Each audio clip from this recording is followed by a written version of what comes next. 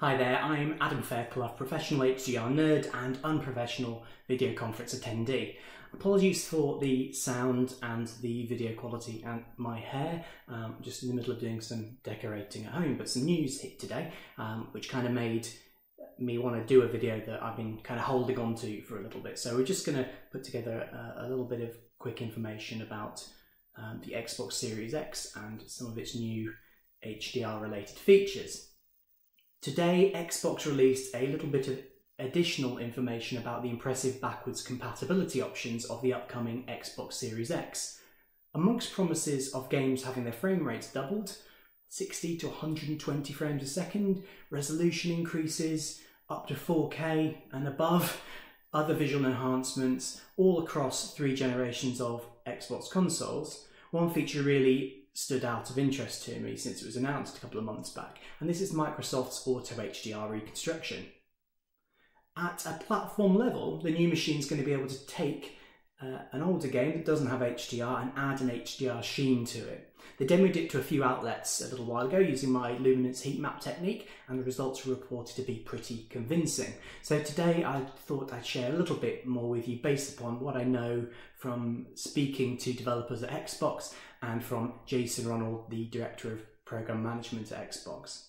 First off, how have they done this? Microsoft's ATG, the Advanced Technology Group, have been working on this for a few years, and I was fortunate enough to be able to speak to Mike Rayner, Colin Penty and David Lucas from the Coalition who developed Gears of War 5. And when speaking about Gears of War 5, they told me, "We're very proud of our HDR implementation for Gears 5. We use machine learning to train an inverse tone mapper for colour space conversion." So what does this mean? Basically, the Coalition, in conjunction with ATG, created an AI to help convert their internal engine output, which was primarily sRGB, but with a much larger dynamic range, to function better on modern HDR displays. This HDR was fed pairs of images of various Xbox capable games. So we'd have one in HDR and one in SDR. The same frame of the same game, both being rendered using that game's own tone mapper for HDR and SDR. And they'd feed this to the AI, and the AI would look at the two images and work out what the difference between those two images was.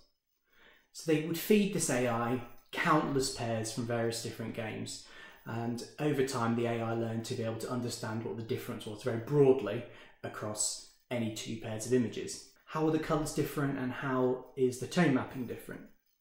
This AI is what is called an inverse tone mapper. You take a compressed low dynamic range image and you inverse the tone mapping to expand it back to its original form. So we can take the Rec 709 colour gamut and expand it outwards to match the bigger original WCG image. Now, once you've got an AI that can undo the tone mapping from an SDR image, this means you can also flip it around and remap it back down to a different output. And in this case, it would have been an HDR10 output. And if you've played Gears of War 5, the results are really good. So that is the combination of this technology to make their internal output better, but combining it with a human-tuned and human kind of graded output. And they talked about this a little bit. They said that they blended this with the Reinhardt HDR buffer, and they did a lot of tuning of the resulting image to get the best optimal visual results. So for the Xbox Series X, Microsoft took these learnings and went even further. Now, unlike a DVD or a Blu-ray, which are hard-coded to 8-bit, video games internally work at 10-bit, 11-bit, 12-bit, maybe even as high as 32-bit depths. But for the sake of getting it to your TV in a recognised format, this output is restricted. So trying to apply an inverse tone mapper to a piece of 8-bit SDR content would leave us with a ton of banding and posterization. And this might be something you've seen if you've activated the HDR effect or the HDR simulation mode that your TV has. And then that often comes with a whole load of latency as it does that processing as well. Xbox Series X, however, can tap straight into the original data within the game itself and apply its inverse tone mapper, its colour space expansion and its HDR10 tone mapping to this high bit depth image. Not in software, as it happened in Gears, but directly within the display controller of the Xbox Series X GPU, meaning it can actually obtain a native 10-bit or maybe even higher output with no latency or lag. And this is something that is strictly impossible to do on a display. It's really clever stuff. Now, what does this mean for us? This is going to give older games a newer sheen. Gears 5, of course, is one of the benchmark HDR titles, and clearly Microsoft's and Xbox's R&D capabilities to help deliver this are mind-blowing. The result looked incredible. But I think if you want to see what I suspect are probably some of the earlier experiments into this auto HDR, then you probably need to look no further than some of the Xbox 360 games that were given an HDR makeover as part of the Xbox One's backwards compatibility program. Both Mirror's Edge and Halo 3 both look like they've been made in HDR, and in many games look better than some titles actually have been.